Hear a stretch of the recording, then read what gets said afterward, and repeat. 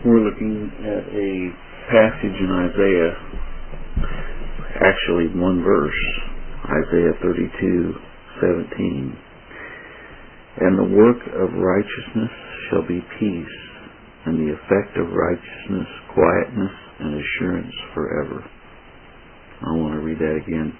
And the work of righteousness shall be peace, and the effect of righteousness, quietness, and assurance forever. You know, what is the most important thing in the whole world? What is the most important thing in the whole world? Well, the most important thing in the whole world is to know that we are a child of God. To know that we are a child of God. And, you know, having assurance of that, Isaiah says, gives us a tremendous amount of peace. The righteousness can only be found in Jesus Christ. He is our righteousness. He is our peace. He has broken down the middle wall partition, and we can come boldly into the throne of grace where we can find grace to help in time of need. And Isaiah said, comfort ye, in the 40th chapter, comfort ye, my people, saith your Lord, your God. Speak ye comfortably to Jerusalem, and cry unto her that her warfare is accomplished, that her iniquity is pardoned. For she hath received the Lord's hand double for all her sins. O Zion, that bringest good tidings, get thee up into the high mountain, O Jerusalem, that bringest good tidings. Lift up the voice with strength. Lift it up. Be not afraid. Say unto the cities of Judah, behold your God. Behold, the Lord God will come with strong hand, and his arm shall rule for him. And behold, his reward is with him, and his work before him. He shall feed his flock like a shepherd. He shall gather the lambs with his arm, and gather them to his bosom, and shall gently lead those that are with young. You know, there's nothing more important in the whole world than to know that Jesus is our shepherd. There's nothing more important in the world to know that he did a work for us, that it is paid in full, that he has power over all flesh, and he's given eternal life to all of those that believe upon him.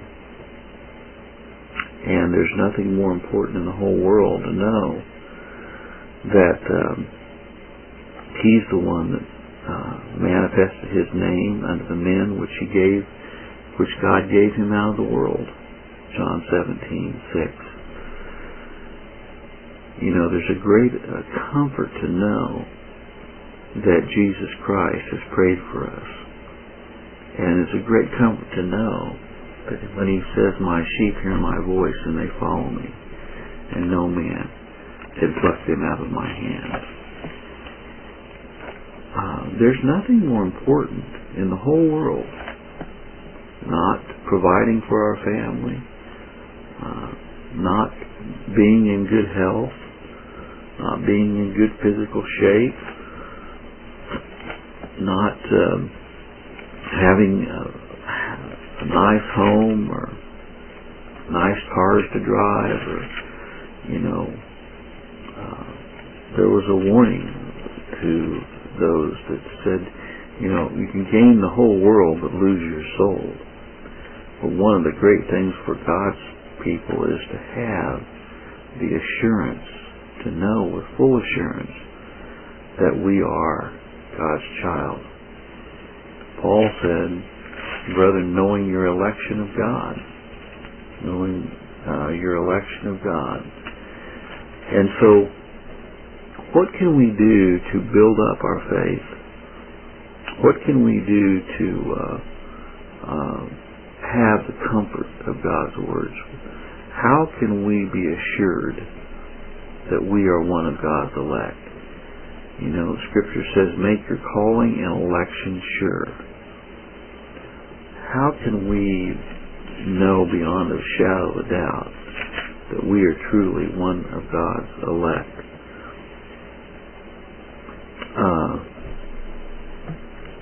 Well, there's many different ways that we can do this, but one of the best ways to build up our faith is through the Word of God. Faith comes by hearing, and hearing by the Word of God.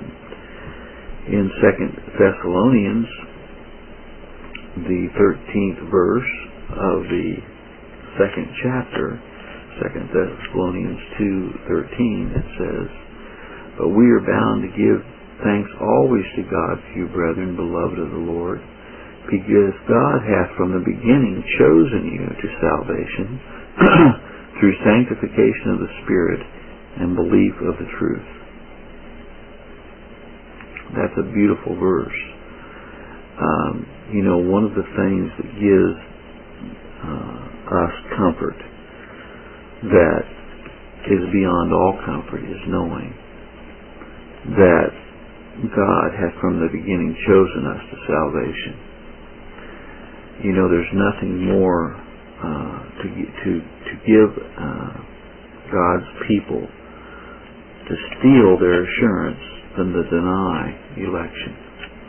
There's nothing more to steal the assurance of God's people than to deny election, deny predestination, deny that He had chose us before the world began. But there's great comfort in knowing that He has chosen us before the foundation of the world. And that there's great comfort in knowing that He predestinated us unto the adoption of children by Jesus Christ to Himself, according to the good pleasure of His will. There's nothing more important in the world to know that we have been chosen by Jesus Christ Himself. There's nothing more important than that. And so the Arminian churches will try to steal a person's joy and to put doubts in their minds and to put fear in their hearts and to, by denying election and by saying that you can lose your salvation, there's a difference between the easy decisionism out there and people who are deceived and who are walking in blatant sin, who say that they were once saved, always saved, than those who are actually trying to the best of their ability, and we know we can not do anything apart from God's grace, to live according to the law and the precepts of God. Now, another thing that we know that can give us great comfort and assurance is Jesus says, "If you love me, keep my commandments." For His elect, for His sheep, His commandments are not grievous. So if we find ourselves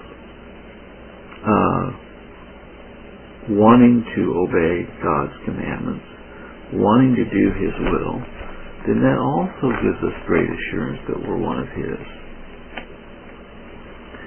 And it's also wonderful to know that we cannot do anything in and of ourselves, that our reliance and our trust and our faith is wholly placed in Jesus Christ, who did all these things for us. There's nothing more important in the whole world to know that Jesus died for our sins according to the Scriptures. He was raised again for our justification. There's nothing more important to know that we are one of God's sheep. And there are a lot of people out there that believe that they're God's sheep, who are living in blatant obedience to the Word of God.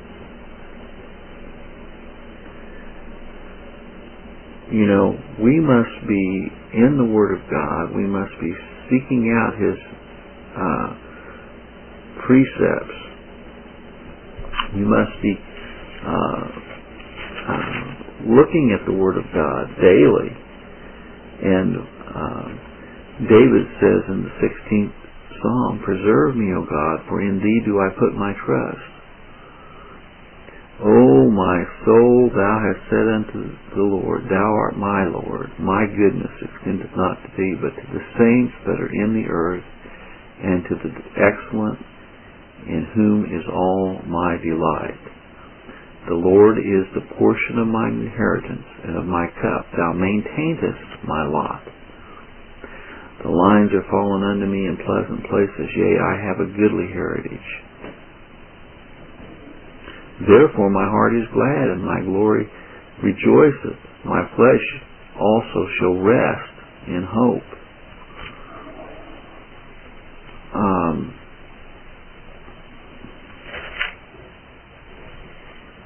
The Lord is my rock and my fortress and my deliverer, my God, my strength in whom I will trust, my buckler and the horn of my salvation and my high tower.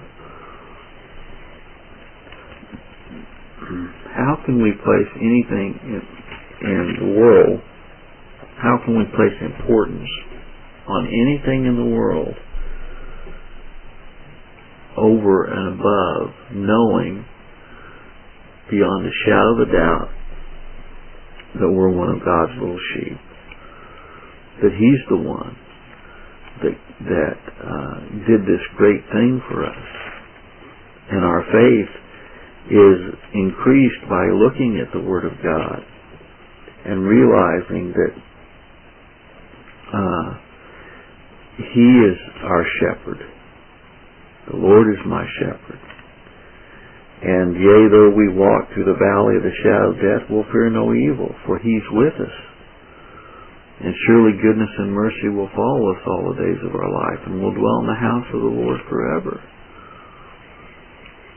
You know, we can't put too much emphasis on the assurance of our salvation.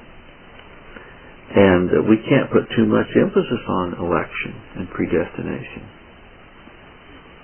You know, in the 33rd Psalm, it's the 12th verses, "Blessed is the nation whose God is the Lord, and the people whom He hath chosen for His own inheritance." It's good to know that we're a heritage of the Lord. It's good to know that God has placed in our heart the desire to commune and to fellowship with Him. And it's good to know that He's given us His Word that we can go to daily and find our assurance in Him. You know, it's good to dwell upon these things. God is our refuge and a strength and a very present help in trouble. You know, we find also that when we praise God for what He's done for us, that also increases our assurance. Why do you think that David spent most of his life praising and honoring Jesus Christ? And he says in the 63rd Psalm, "O God, Thou art my God, early will I seek Thee, my soul thirsteth for Thee, my flesh longeth for Thee, in a dry and thirsty land wherein no water is, to see Thy power and Thy glory. So I have seen Thee in the sanctuary, because Thy loving kindness is better than life. My lips shall praise Thee." There's great joy for God's sheep when we praise and honor Jesus Christ, when we give Him glory, that He is our God. He's the God of our salvation. And unto the God, the Lord, belong the issues from death. Having the assurance of our faith is very important. And we need to search our hearts daily and stay in God's Word and comfort our hearts. And if we know that we are walking in disobedience to God, to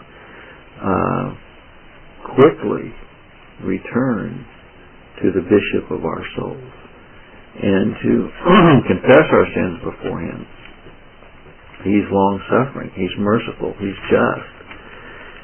If we confess our sins, He's faithful and just to forgive us our sins and to cleanse us from all unrighteousness. And with that comes peace and joy. But the most important thing in the whole world is to know that Jesus Christ is our Savior, that He has paid the price for us. And in the 118th Psalm, David says, I will praise Thee, for Thou hast heard me and art become my salvation. This is the Lord's doing. It is marvelous in His eyes. Okay. When we find ourselves downhearted or discouraged, maybe we're doubting whether we are truly one of God's elect. And any one of God's elect has had those days where maybe we've allowed Satan to come in and discourage us and to put doubts in our minds. Okay, we can find that if we return to the Word of God and to go into His Word, we'll find that there's comfort for our hearts. There's comfort for our souls. There's nothing more comforting in the whole world than to know that we are a child of God. There's nothing more comforting. That's why when an elect child of God hears someone that denies election, denies predestination, denies the mighty work of God in salvation, and places it in the hands of man and their free will, that it's very, very discomforting. It's for God's sheep. It goes against the grain. It goes against the spiritual grain of the sheep, because it gives the sheep the wrong message that salvation is in their hands. It's not in the Almighty God's hands, it's in their hands. He says, Verily, verily, I say unto you, he that believeth on me hath everlasting life, and I am the bread of life. I am the living bread which came down from heaven. And there's nothing more comforting for God's little sheep than in the 6th chapter of John. In the 29th verse it says, Jesus answered and said, This is the work of God, that ye believe on Him whom He hath sent. All that the Father giveth me shall come to me, and him that cometh to me I will in no wise cast out. There's great comfort for the believer. There's great comfort for the believer. There's great comfort for the sheep, knowing that we've been given to Jesus Christ by the Father. And if we go to Jesus Christ, He will not cast us out. He will not cast us out. Have you gone to Jesus Christ today? Have you found that when you've gone to Jesus Christ, that you have had tremendous peace and comfort, knowing that you're one of His little sheep? He says in the 7th chapter of John, the 38th verse, He that believeth on me, as the Scripture saith, out of his belly shall flow rivers of living water. There's nothing more comforting to know that when we die, we will be in the presence of Jesus Christ, our Savior, and that He will beckon us to come into His abode. He says, if I go away, I will prepare a place for you, that where I am, there you may be also. In my Father's house are many mansions. If it were not so, I would have told you. I go to prepare a place for you. And if I come again, I will receive you unto myself. Well, so when people try to place doubts in your mind, especially as it relates to God's work in salvation, especially as it relates to election, especially as it relates to God's purposes for the foundation of the world, then we need to stand against it. He says, I am the good shepherd and know my sheep, and am known of mine. As the Father knoweth me, even so now know I the Father, and I lay down my life for the sheep. As Jesus laid down His life for you, are you one of His little sheep? There's nothing more important in the whole world to know that you're one of His little sheep. He said to a number of those people there, the reason you do not believe is because you're not my sheep. He says, my sheep hear my voice, and I know them, and they follow me. Do you hear the voice of Jesus Christ? Do you know, does He give you confirmation in your heart and in your mind that you are one of His little sheep?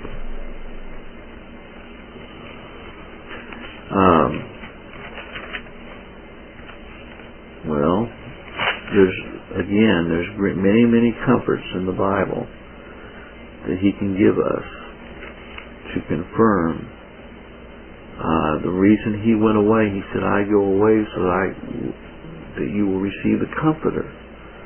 The Comforter, the Holy Spirit, is the one who bears witness with us that we are one of God's little children. And it never ceases to amaze me that those who say they're Christians, those who say and use that very scripture that say, His Spirit bears witnesses with our spirit that we're the children of God, they wanted to deny His works. They want to deny that He is the author and the finisher of our faith. They want to deny that He, from the beginning, chose us in Him.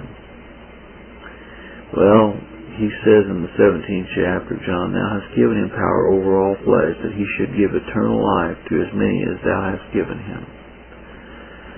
We were given to Jesus Christ before the world began.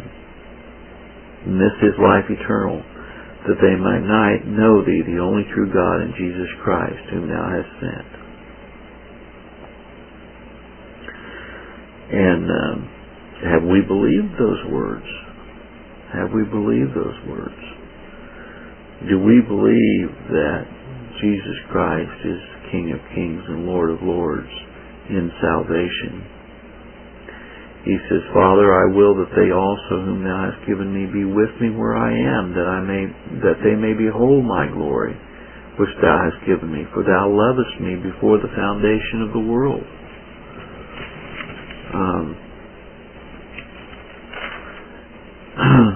The assurance of our salvation, making our calling and election sure. The best way to make our calling and election sure is to get into the Word of God and see the hundreds, if not thousands, of promises that He's given us. And to rest in His promises, standing on the promises of God my King. Through eternal ages let His praises ring. Glory in the highest I will shout and sing, standing on the promises of God.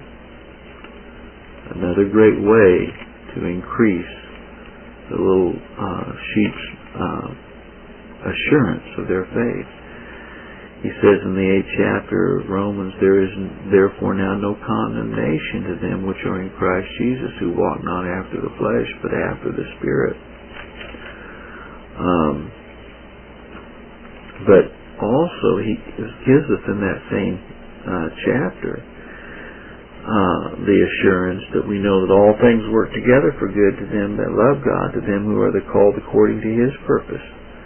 For whom He did foreknow, He also did predestinate to be conformed to the image of His Son, that He might be the firstborn among many brethren. Moreover, whom He did predestinate, them He also called, and whom He called, them He also justified, and whom He justified, them He also glorified. What shall we then say to these things? If God be for us, who can be against us? He that spared not his own Son, but delivered him up for us all, how shall he not with him also freely give us all things? Who shall lay anything to the charge of God's elect? It's God that justifieth. Who is he that condemneth? You know, a lot of these Arminian preachers are into condemning election, condemning God's elect, condemning those who stand for predestination, condemning those who give all the glory. But who is he that condemneth? It is Christ that died, yea, rather is risen again, who is even at the right hand of God, who also maketh intercession for us. Who shall separate us from the love of Christ? Shall tribulation, or distress, or persecution, or famine, or nakedness, or peril, or sword, as is written, for thy sake we are killed all the day long. We are counted as sheep for the slaughter. Nay, in all these things we are more than conquerors through him that loved us. For I am persuaded that neither death, nor life, nor angels, nor principalities, nor powers, nor things present, nor things to come, nor height, nor depth, nor any other creature shall be able to separate us from the love of God, which is in Christ Jesus our Lord. Well, that's a tremendous, tremendous assurance for God's sheep. Nothing can separate us from the love of God. And you know, if you were truly saved once, you are eternally saved. I don't care what people say about people losing their salvation. The Bible says, I give unto them eternal life, and no man can pluck them out of my hands. And if you were truly born again child of God, if you truly have come to Jesus Christ and confessed your sins to him and fled to the cross of Christ and found yourself utterly destitute of any life, and the Holy Spirit came into your heart and quickened your heart and gave you new life to trust in the Son of the living God and his shed blood for your sin, then you, my friend, have eternal life. And nothing can separate you from the love of God, which is in Christ Jesus our Lord. And when people try to put doubts in your mind and say, no, you're really not. Now, if you're living in open rebellion to God's Word, then there's evidence that you never were saved in the first place. Make your calling and election sure. And how do you do that? Well, it's a great thing to know that Jesus Christ is the one that works in our hearts.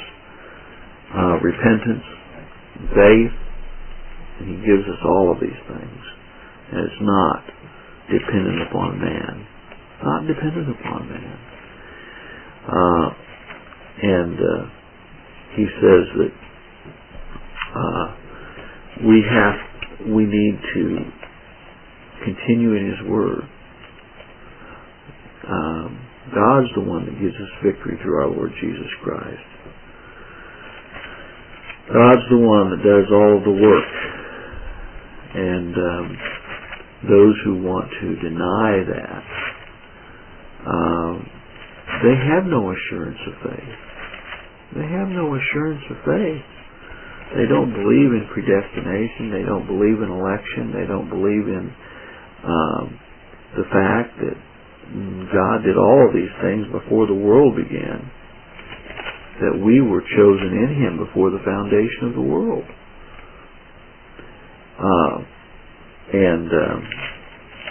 So what is there that we can do continually? We need to be in God's Word.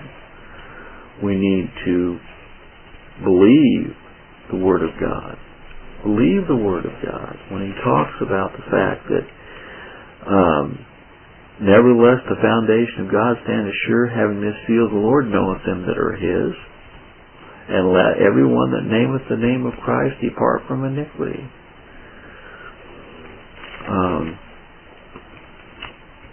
We must realize that Jesus Christ's sacrifice on the cross